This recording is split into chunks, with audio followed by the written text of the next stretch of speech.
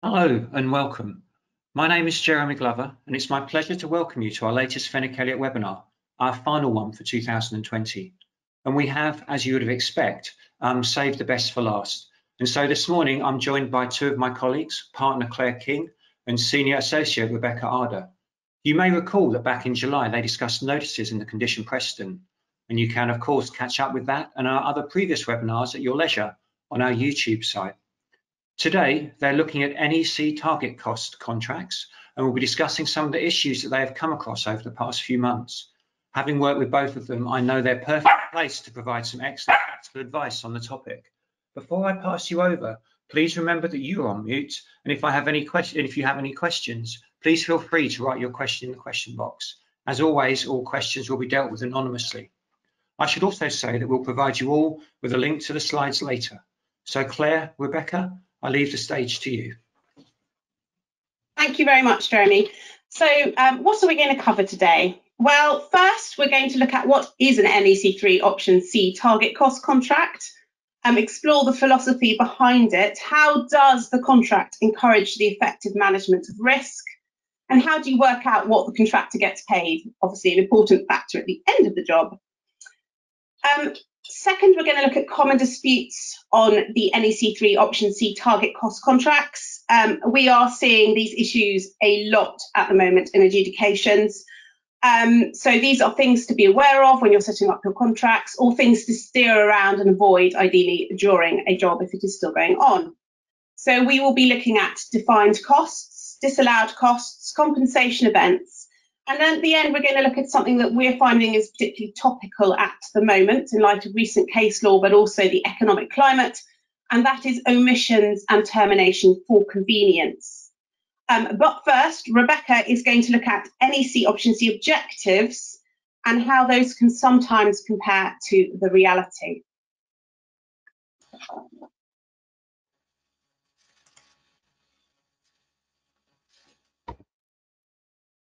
Thank you, Claire.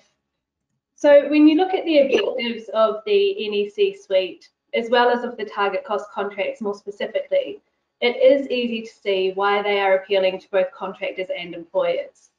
Essentially, the objectives here, is set out on the slide, are to allow both parties to the contract to take a proactive approach to the project, allowing any issues to be identified quickly and addressed during the course of the project rather than at the end. So the aim is to represent a more collaborative approach than the traditional, say, JCT style contract, with the overall goal of reducing risk in the project. When it comes to Option C target cost contracts, parties have the opportunity to have the best of this NEC world with those objectives we just talked about, even in cases where the work to be done is not yet fully defined or for some reason there are higher risks than usual. Under the target cost contracts, these cost risks are shared by the contractor and the employer, which again encourages collaboration and efficiency. This does require the project manager and the contractor to understand the contract completely, as the contract is almost entirely prescriptive when it comes to common issues such as compensation events, disallowed costs, and so on, as well as keeping constant communication with each other and aim to have the overall collaboration that the NEC suite is about. When all of these things come together, the parties will have shared the risk of a project that the contractor has also been incentivized to complete as time and cost efficiently as possible. It's an absolute win-win for employers and contractors, so why are we here? Where is the issue? Unfortunately, once the human element is taken into account, the reality of these contracts can be much different from those intended objectives. Disagreement throughout the project when it comes to things such as accepted programs and compensation events and disallowed costs can lead to disputes at the end of the project. All of this is also not assisted by a lack of judicial guidance on the interpretation and application of the provisions of these contracts. Ourselves, we have noticed more disputes in relation to NEC, particularly these target cost contracts, than ever before in our recent experience, so we think it is something that we do need to talk about. Notably, it is also still common to have final account disputes or negotiations at the end of a project, which is something that NEC had intended to avoid. We'll run through all of these issues in more detail later, but for now, how do these contracts operate? As we've mentioned, the Option C Target Cost Contracts ensure that employers and contractors share the risk of a project. This is done by setting a target price. And when I say target price, please take it that I'm referring to what in the contract is defined as the prices. That can just become a little bit confusing when I'm mentioning the word prices a lot. So for the purpose of this webinar, I will be saying target price, but if you're looking in the contract, you're looking for the prices.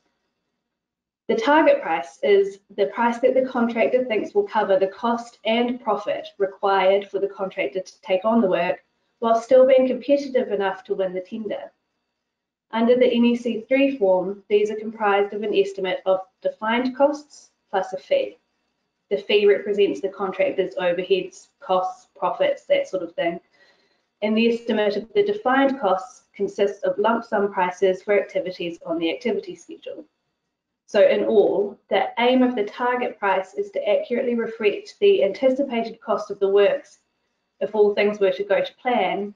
However, the contractor also needs to take into account that they're really looking to try to maximise their gain at the end, which means they want to make sure they're going to come in under that target price. I'll talk about this in more detail soon. During the course of the works, the contractor will be paid for the price of the works done to date, which consists of the defined costs minus any disallowed costs plus the fee at a certain period of time.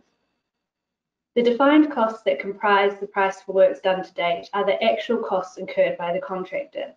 These are assessed by the project manager during the course of the project with reference to the contractor's accounts and records. So it is important that these accounts and records are comprehensive and they're kept up to date, which is something that Claire will talk about in more detail soon. The price for works done to date will obviously increase as the project goes on and the contractor incurs more cost. At the end of the project, if the price for works done to date is more than the target price, so the contractor has underestimated the target price and the cost of the works has exceeded what was planned for, then the difference between the price for works done to date and target price is known as the pain share. If the price for works done to date is less than the target price, and the contractor has performed the works at a cost saving, then the difference between the price for works done to date and the target price is known as the gain share. My attempt to portray this visually is set out on the slide for you in case that's helpful at all. In either case, the pain share or the gain share are to be shared between the employer and the contractor at an agreed level, which means that both parties have the incentive to ensure that the works are performed as efficiently as possible, as the overall goal of these contracts is to make sure that you come away with a gain share. Now, the target price itself can be adjusted during the course of the works for compensation events, and in some cases inflation, which needs to be accepted as an option. So clearly, one of the most important elements of an NEC 3 Option C Target Cost Contract is being able to identify what comprises a defined cost and what will be a disallowed cost during the course of the project. So I'll hand over to Claire now to talk about defined costs in a bit more detail. Thank you, Rebecca. So, common disputes. Sorry, just going backwards a bit.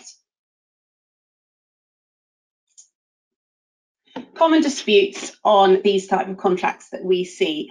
Turning first to defined costs. Now that's broadly defined as it's divided into two parts. So the first part is amounts due to subcontractors, which we'll take a little bit of a look at later. And then the cost of components in the schedule of cost components.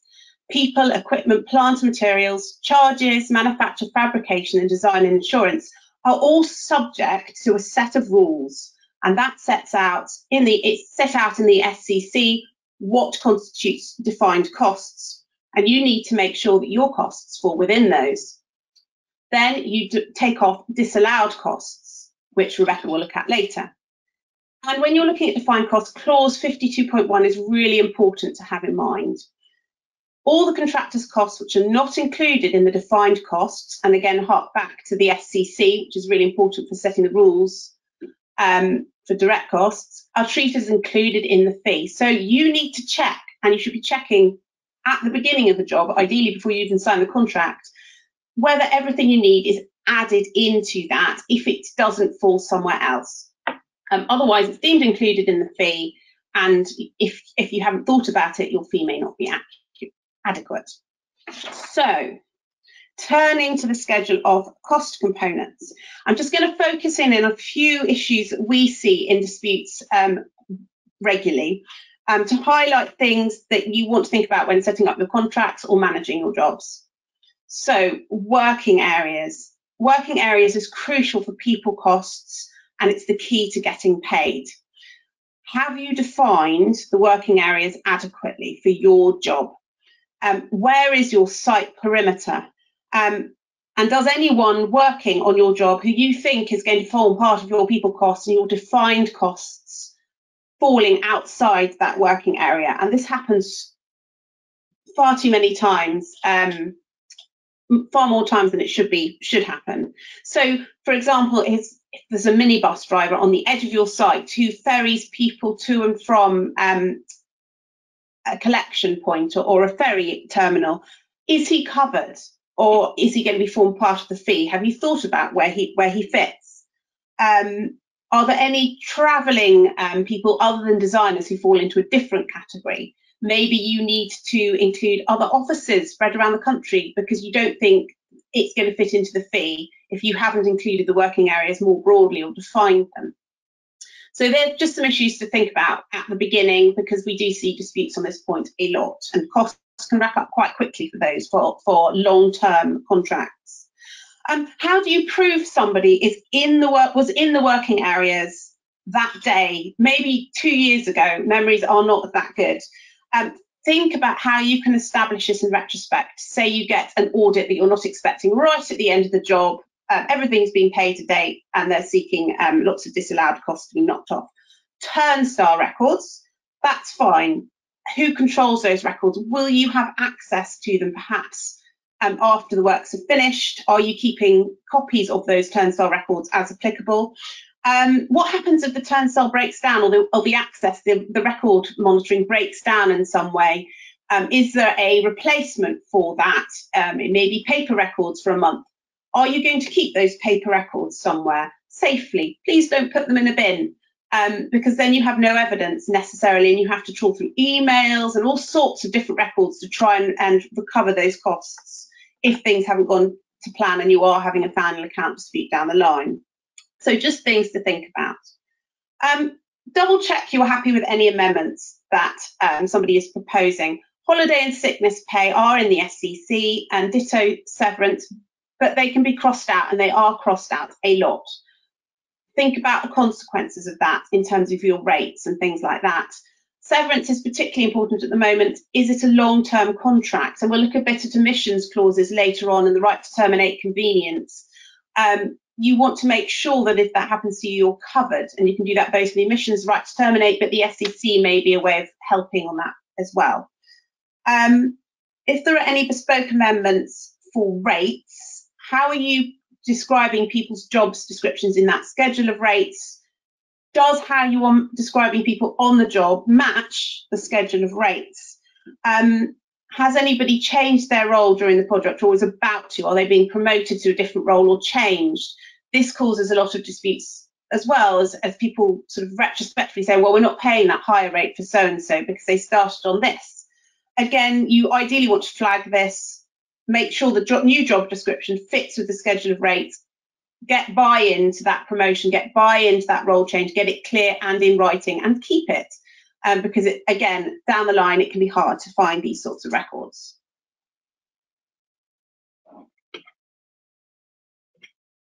Sorry, amounts due to subcontractors. Obviously, the definition of that is set out below. Rebecca is going to cover the issue of defects in particular detail later. Again, you need to check that there's no duplication in the cost you're putting forward. So certain types of equipment, supplies and services will be included in an overhead cost for the working areas. So you need to make sure that you're not duplicating somehow for those costs in the subcontractor payments you're trying to get paid up the line. Check your procurement processes. Clause 52.1 and which talks about defined costs includes only rates and percentages specified in the contract data or other amounts at open market and competitively tendered prices. And again, we see disputes about this down the line, particularly related to CE sometimes, which is a bit peculiar when, you know, if it's a standard variation on a job, you can't necessarily go out and procure a whole new contractor to carry out those works. It doesn't really make sense, but we see those sorts of arguments made. How do you prove that the rates subcontractors are putting forward are open market, competitively tendered? You need to have records of your procurement processes, have everything recorded so it can be verified later down the line. Again, if you're facing an audit at the end of the job where memories aren't fresh, EAs may have changed, people you're working with may have changed. It's just things to think about. So, record keeping for defined cost. And I should say this is obviously inextricably linked to disallowed costs, because if you haven't kept records for your defined costs, the risk is they will be disallowed.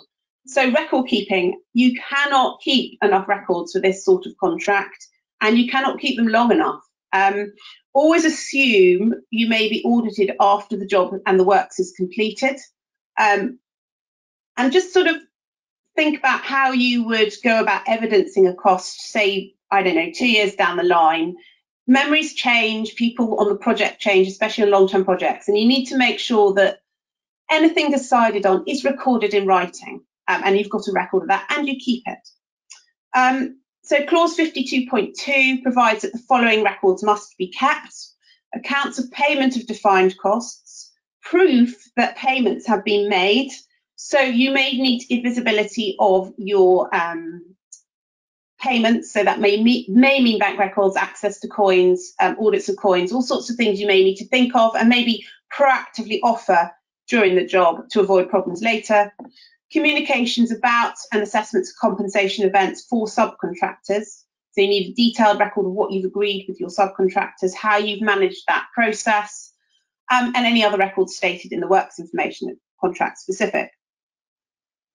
The other right is the right of inspection of accounts and records that the project manager is allowed. And I mean, this is within working hours, and you hope that people are going to be sensible about this. But again, we see disputes on this. But just bear in mind, they do have a right to inspect at any time within working hours accounts and records of what you are required to keep. So you need to keep them up to date on a rolling basis.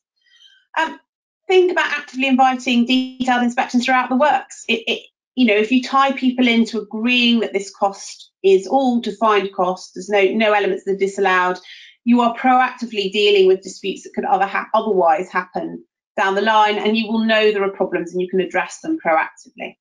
And then make sure your records are airtight to avoid these problems later down the line.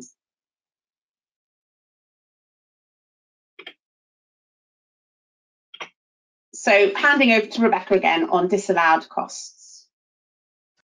Thank you, Claire. So as Claire mentioned, the biggest catch-all of disallowed costs is anything that cannot be substantiated as a defined cost, which is clearly a very controversial area if a contractor has incurred a cost that they want to be reimbursed for under the contract, and the project manager is claiming that it cannot be substantiated as a defined cost. So as Claire said, those records are absolutely key when it comes to both defined costs and disallowed costs. The project manager is responsible for assessing disallowed costs and must give a reason for each disallowed cost through the certification process. This reason must be specific, not general, and the reasons provided for in the contract are under clause 11.225. They're appearing on your screen in the slide. Any reason for claiming that a cost is a disallowed cost must refer back to specifically to one of these listed disallowed costs within the contract. They cannot be simply costs that the employer would prefer not to pay. It's not an opportunity for the project manager to look at issues such as efficiency, reasonableness of costs, comparative market rates, only issues that appear specifically listed within the contract. Despite this, it is still one of the most confusing issues for users and results in a significant number of questions to the users group helpline. So it's important to remember that the purpose of a target cost contract is to ensure that the contractor is reimbursed for the cost spent undertaking the works. Any overspend or inefficiency with this cost allocation is intended to be dealt with by the pain share. It is not intended to be dealt with by disallowing a cost on the basis of reasonableness. Some of the disallowed costs provided for in the contract are fairly clear and straightforward. So, for example, resources not used to provide the works. This could include equipment remaining on site even where it's no longer required, or payment for materials that were not ultimately used, those sorts of things. However, there are some that are more controversial and frankly confusing when it comes to their application, and one of those is the issue of defects. So the correction of defects pre-completion is a reality that projects all unfortunately generally need to accept. One difficulty when it comes to target cost contracts, however, is how are the costs of correcting defects approached? Are they disallowed costs? Generally, in a fixed price contract, a contractor will work an allowance for correction of defects into their pricing. This isn't something that's required in a target cost contract, as a contractor is supposed to be reimbursed for the cost of the works, and at least pre-completion, the cost of correcting defects is considered a defined cost. The only time this will not be the case is if it can be shown that the defect was caused by the contractor not complying with a constraint on how the contractor is to provide the works. This is even the case in other situations where it can be established that the contractor caused the defect or the defect was otherwise associated with some sort of breach of contract. As long as they were operating within the constraints of the contract, then it will be considered a defined cost. This can at the outset seem counterintuitive to employers to pay the cost of correcting defects under a contract, which is why I think probably this is one of the most controversial issues when it comes to defined costs or disallowed costs. However, it's important to keep in mind that with Option C target cost contracts, any payment made to the contractor as a defined cost under the price for works done to date increases the amount the contractor has received for the price to works done to date. Therefore, it minimises any gain and or increases the contractor's likely contribution to the pain share in return. So it does sort of balance itself out for the employer at the end of the project, but only if the employer and project manager keep that bigger picture of mind and the intention of the target cost contract. If this were not the case, and if defects pre-completion were a disallowed cost, then it is likely the contractor would need to build some sort of contingency into its target price, possibly through its fee structure, which defeats the purpose of the Option C contract, which is fair and transparent pricing. If it is really an issue, we have noticed in some cases, particularly on larger projects, that parties, the employer, will attempt to amend or add bespoke clauses to their contracts to account for this sort of issue. For example, they would require that defined costs be something that are reasonably incurred, or extend disallowed costs under their contract to include anything associated with a breach of contract. Either of these could arguably mean that correction of defects would fall as a disallowed cost rather than a defined cost. It's important to make sure that you're aware of any sort of amendments that are proposed to these contracts, particularly where they affect disallowed costs, as this could become hugely controversial throughout the course of the project. There is a risk in making these amendments, the most significant being that it does shift the balance of risk within the contract. So it's important to bear in mind that while you may be asking the contractor to pay for correcting the defects now, you're making sure that the price for works done to date has not increased. Therefore, the contractor's potential gain share increases while the employer's decreases. The contractor's incentive for minimising defects throughout the work to maximise their potential gain share, is also decreased. So you lose that financial incentive for efficiency and accuracy, which is another aim of the target cost contracts. When it comes to correction of defects post-completion, I should add that these will most likely, in most cases, be a disallowed cost. It is inevitable that the employer and contractor in a target cost contract will have adverse positions when it comes to disallowed costs. The contractor is seeking to recover all costs incurred, though obviously they are looking to incur these costs as efficiently as possible to maximise their potential gain, while the employer has the task of scrutinising these costs and ensuring it does not pay any more than necessary, which occurs through the process of disallowing costs. Clearly, there are issues that are going to arise as part of this process, what constitutes a disallowed cost and what does not. And it is quite understandable why this is the issue that results in the highest number of questions to the NEC users group in relation to these contracts. The only way to avoid this is to remember why a cost-based contract is being used and what the purpose of it is. The fact that sometimes including costs as defined costs will eventually benefit the employer, and being clear about what is included as a defined cost and what is included as a disallowed cost, particularly if either party attempts to amend or add bespoke clauses in relation to these issues. When it comes to the assessment of disallowed costs, always keep in mind it can only be disallowed if the contract specifies that it is to be so, not because it appears unreasonable or accounts for inefficiency or otherwise was associated with breach of contract. And the project manager must be able to provide specific reasons that a cost has been classified as a disallowed cost.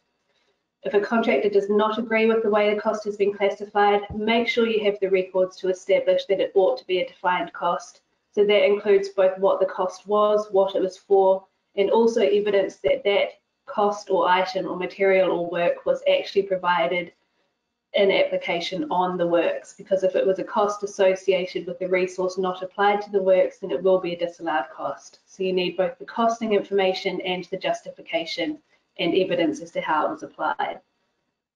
The contractor should also record any objection to a cost being categorised as a disallowed cost at the earliest opportunity.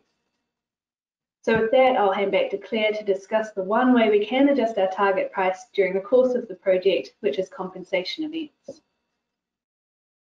Thank you, Rebecca. So, compensation events. So I think pretty much anyone who's familiar with the NEC will know the list of compensation events, and there's a summary of them there. And we'll look at a bit employer breach of contract in the context of emissions later on, as that's a very topical theme. It's crucial to maintain, keep on top of adjusting your target and keep on top of the admin. Particularly as a contractor, if there has been a compensation event, you obviously need to get your target adjusted to stand a chance of getting your gain share. So if there have been big changes made to the works informations or delays, you need to notify the CEs in accordance with the provisions and agree adjustments to the target as soon as possible. And this can be easier said than done, as we'll look at slightly later. But you need sufficient commercial resource on a project like this to get this done. And that can sometimes be very difficult if there are a multitude of design changes, for example, flooding in. We see too often that sort of people getting overwhelmed by the compensation event possibilities because there's so much happening on the job. So it's crucial for these sorts of projects to try and keep on top of that process. So assessing CEs, again, just looking at this briefly, it's meant to be forward-looking. Obviously, you've got early warning notices in clause 16, so you give notice if there's anything which may lead to an increase in the prices, delay to completion, delay meeting a key date, or impair the performance of the works. And then you've got time bars to encourage the early notification of CEs. And EWNs obviously need to be followed up by notification of a CE, and very often, well, all too often they're not. So that's something you need to keep on top of as well. And just again, emphasising clause 61.3, it's forward-looking. So there's a dividing line, and you're meant to be looking at the forecast of what's happening rather than looking back at it in retrospect, which is what happens all too often. And Rebecca, again, we'll look at that later. Time bars. Now, I'm not going to go into too much detail on this because Rebecca and I did a talk on conditions precedents and time bars and an in-depth look at the case law, which is available on Fenwick Elliott's website if you want to have a look at it. But basically, you have to notify within 8 weeks of becoming aware of an event or there is no relief. who is aware? There may be some arguments as to the level on the site hierarchy that needs to be aware about that, but getting away with saying the board has to be aware of something before it's notified is not going to happen. Exception, unless the event arises from project manager or supervisor giving an instruction, issuing a certificate, changing an earlier decision or correcting an assumption. All too often we have to use this exception to the rule. Sometimes it's not, you know, it's not an ideal situation to be arguing that. So if in doubt, notify. It's the old adage, it's better to regret what you have done than what you haven't. And again, as we've emphasised in previous talks, be careful of gentlemen's agreements not to notify or to deal with time, for example, in the round at a later date. They're often sort of oral agreements, and you struggle to find something sufficiently clear to evidence that agreement at a later date. So handing to Rebecca for accepted programmes. Thank you, Claire. Under clause 31.2, the contractor must submit a first programme to the project manager for acceptance within the time set out in the contract data. Clause 31.2 is specific as to what this programme must contain in order for it to be accepted. The contractor is, however, required to provide revised programmes either at the instruction of the project manager or at the maximum intervals set out in the contract data. If the contractor does not do this, or the project manager does not accept the programme, then the project will be operating without an accepted programme, which can be disastrous for contractors. Project managers are entitled to make their own assessments under clause 64.2 if there is no accepted programme. In our experience, project managers use this opportunity to provide their own assessments of value that are, not surprisingly, not aligned with how the contractor would assess this value, and is something that contractors should attempt to avoid at all costs. If the project manager rejects the contractor's programme, it must do so within 2 weeks of submission. If the project manager does not do this within 2 weeks, but also does not accept the programme, then under NEC 3, the contractor ought to notify a compensation event to reserve its position. Under NEC 4, however, the project manager will be deemed to have accepted the programme if there is no response within 2 weeks. This is likely in response to the game playing that has been noticed when it comes to project manager assessments that I just talked about. Hopefully, this will assist in ensuring there is an accepted programme for the project in the event that the project manager is attempting to remain silent on the issue by not confirming acceptance, but also not going so far as specifically stating that they are rejecting the programme, which under NEC 3 will result in there not being an accepted programme for the work. If the project manager rejects the programme, it must be for one of the specific reasons set out in clause 31.3. Those are appearing on the slide as well. If it is for one of these reasons, then the contractor should correct the issue and resubmit the programme as soon as possible. But if it's not for a listed reason, then the contractor should notify a compensation event again. In this case, we would also recommend that the contractor continue to work off the programme that it submitted and provide frequently updated programmes so that there is a record of the contractor's intended work and valuations, regardless of what the project manager is doing in terms of assessment. We also recommend that the contractor keep thorough records of what work it has performed and the costs of these in case it needs to be assessed as a compensation event retrospectively. As Claire discussed, these compensation events are intended to be assessed on a forward-looking basis, based off the parties' projections and intended spend or contract rates. There is an indication, however, through the Northern Ireland Housing Executive case, that compensation events under NEC contracts could be assessed retrospectively. It is important, if this is potentially going to be one of your projects, that you ensure that you have sufficient records and documentation to show what actually occurred on site, if this is going to be the case for you. In the Northern Ireland Housing Executive case, it was shown that the court will be more minded to consider these records of actual work done and cost incurred than to undertake a hypothetical assessment of how the project may have been conducted while ignoring information that is plainly there. Notably, DNEJ went so far as to point out, why should I shut my eyes and grope in the dark when the material is available to show what work they actually did and how much it cost them, which makes sense. It is important to bear in mind that this is a Northern Irish case and so not binding in England and Wales, but it will be interesting to see how it is treated here. Until we do have that judicial treatment in England and Wales, we anticipate that it will be appealing particularly to adjudicators to rely on this case as a way of justifying using the more objective project records when making assessments than working in the hypothetical. So it is likely that these manners of assessing, retrospectively assessing compensation events will be taken up. And it is so important, as we've been harping on about, that you keep as many records as possible, submit all of your revised programs, and keep track of exactly what has been happening so you can rely on this if it is needed after the project. I also note, just for clarity, that the Northern Ireland case was not an Option C target cost contract, but I think it makes sense that it would likely be applied the same way. So it is still something that is important for you to be aware of. I'll now hand back to Claire to discuss omissions and terminations for convenience as well. Thank you, Rebecca. So a quick canter through omissions and terminations for convenience. If my slides behave, yes. So omissions, there's been a recent case on this, is why I'm bringing it up, but also in the current economic climate, it's very topical. There is no right to omit works and give them to third parties unless this is expressly provided for in your contract. If you omit works with the intention of giving works to someone else, that is a breach of contract, and the case on that is Abbey Developments Limited. The problem then becomes with the NEC specific wording. Clause 60.1(18), a compensation event, a breach contract is a compensation event.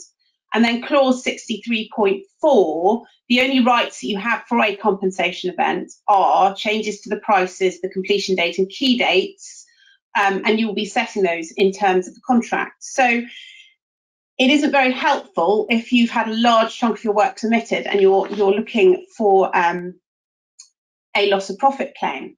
And unfortunately, there's been an unhelpful case, depending on which side of the fence you're sitting on, I should add, in terms of Van Ord and Ardagh, which is a Scottish case. So again, it's guidance and it probably will be taken into account, but it's not strictly speaking binding in England and Wales.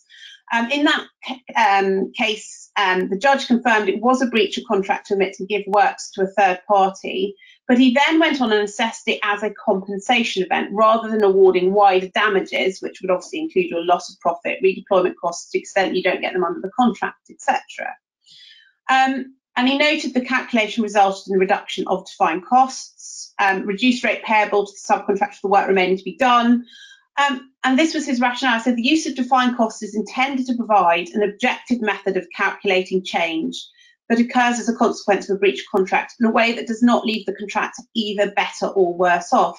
Now, I just query if that's actually reality, and that's my personal take on this case, because, you know, where is your profit? And you might have incurred significant costs on keeping your staff there to do that work, and you can't just necessarily find something else for them to do the next day. You're still going to have to pay for them. So I don't know if that statement is necessarily accurate. So is the Scottish case correct? I think it will be followed until the courts in England and Wales say to the contrary. But there is some commentary, all of it which I should say predates Van Ord, which suggests that they don't think this exclusion clause would work in an NEC contract. Exclusion clauses should be construed strictly against the party relying on them, and as you can see, Keating said that is probably not the effect. The reference to rights in the clause may be construed as being to rights under the contract, a claim to consequential losses under the general law being unaffected. So it will be interesting to see how quickly this comes up in the courts of England and Wales, because, as I said, omissions seem to be on the up at the moment. And then another thing on the final slide to look out for is terminations for convenience. And again, we're seeing a lot of these happening, a lot more than historically was the case. And really, for those people entering into new contracts, it's things to look out for. So if there's a termination for convenience, you get A1, A2 and A4. And A4 is your direct fee percentage applied to the excess of the total of the prices at the contract date over the PWDD. So it covers, or should cover, theoretically, your loss of profit element.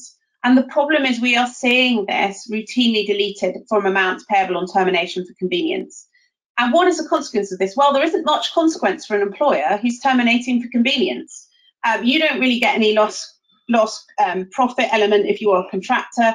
So just check your terms, see what you're entering into, because you don't necessarily think about termination right at the beginning of the job, but it is so important to look at this because they are increasing, they are in the NEC, and sometimes I think people are even unaware of that, and it's just something to be really, really careful about. And I think that's the end of it, so I will hand back to Jeremy. Brilliant. Thank you very much indeed, Rebecca and Claire. As I said, lots of practical advice, and all the practical advice has led to lots of questions. So we've just got time for 2 or 3, and if we can't answer your question, we will try and see if we can send you an email later in the week. But first question, how best to approach agreeing the target price between a client and a contractor? Beck? Yeah, it's a hard one. I mean, it seems straightforward, the target price, and it is, but there's obviously a fine balance that you have to reach. I think because of the way these contracts are set up, it is in both parties' interest to try to make sure there is a gain share at the end to be shared around, and also to incentivize the contractor to perform the works as efficiently and accurately as possible. So the target price obviously does need to be realistic, but it's important to make sure that not only in being realistic, it's something the parties are confident the contractor can achieve or even beat, to try to ensure that this gain share is received. Understandably as well, this needs to be balanced with the fact that the contractor wants to be competitive and win the tender and get the job. But as long as the employer bears in mind that they do still want that gain share there, nothing should be priced too competitively, then hopefully they should be able to agree. I mean, at the end of the day, we find that the issue is really more frequently whether they agree on defined and disallowed costs rather than setting the target. In our experience, it's not been so much of an issue, but keep the bigger picture in mind is what I'd say. Okay, brilliant, thank you. I'll try and read this one more carefully. When submitting a compensation event quotation, should the contractor take cognizance of the risk allowances within the defined cost forecast current at the dividing date? And an example was given in relation to a physical conditions compensation event.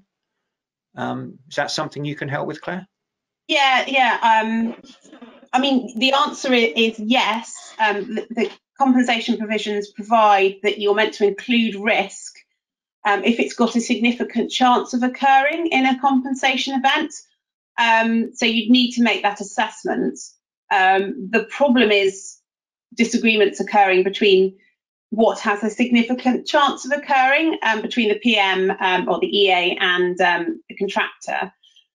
And you see that coming out of disputes on compensation events and how they're valued. So I think if there's any doubt of the dispute, then put assumptions in there instead that are clear, so you can come back later and say, well, these assumptions were wrong, and try and then sort of revisit it, as it were. But yes, it's theoretically, yes, hopefully you should be including a risk in there. It's just the debate as to whether there's a significant risk of it occurring that can cause issues. Okay, no, cool, thank you. And I know that one of the reasons that led to you deciding this was potentially a good topic that might be of interest was that we were seeing a number of adjudications involving NEC contracts. And someone's just asked about if you've got any top tips for drafting adjudication provisions to comply with the Housing Grants Act. Well, in terms of drafting provisions in terms of the NEC, I suppose my first top tip would be don't necessarily take the ICE as the appointing body. Think about that a bit more carefully, because I think people tend to go for that as a default option on NEC contracts, and a bit of a bugbear of mine. They haven't got a very diverse panel, and there aren't that many legally qualified people on there. So you may want a panel that's got maybe a bit more of a mix. There aren't that many engineers there as well either. It's a bit of a curious panel. So it can be good for certain purposes, but just think about it. Don't automatically go for the default. And then the other thing is NEC, you have to adjudicate before you go to any other resolution under the standard provisions. And sometimes I think it's a good thing to have the option to just go straight to court or straight to arbitration. So, aside from anything else, you know, sometimes adjudications can be very expensive, but also sometimes, depending on the dispute, there's publicity or the threat of publicity or an airing rather than adjudication can be quite healthy for resolution of certain types of disputes. So to have that option, I think, is no bad thing. And I think having to go through adjudication each time isn't necessarily always the best thing, although obviously there are massive advantages to adjudication as well. I'm not being anti-adjudication, I just think it's nice to have the option. Yeah, and that's right, because sometimes people just adjudicate because they think that's the obvious thing to do. Sometimes the bigger picture, it's not. But that's been brilliant. That's been really helpful. Lots of practical advice. So thank you both very much for that. Much appreciated. And thank you all very much for listening and submitting all the questions. As I said at the beginning, these slides will be available very shortly, and also we'll put a copy of this webinar up on the Fenwick Elliott YouTube channel. As I said, this was our last webinar for 2020. So, I mean, eventually 2020, the longest year, will come to an end. So I wish you all the very best to enjoy the festivities for the end of year. And I wish you all very early on a much better and happier 2021. And there we go. We start with our webinars again on the 14th of January, looking at getting paid in the time of the COVID pandemic.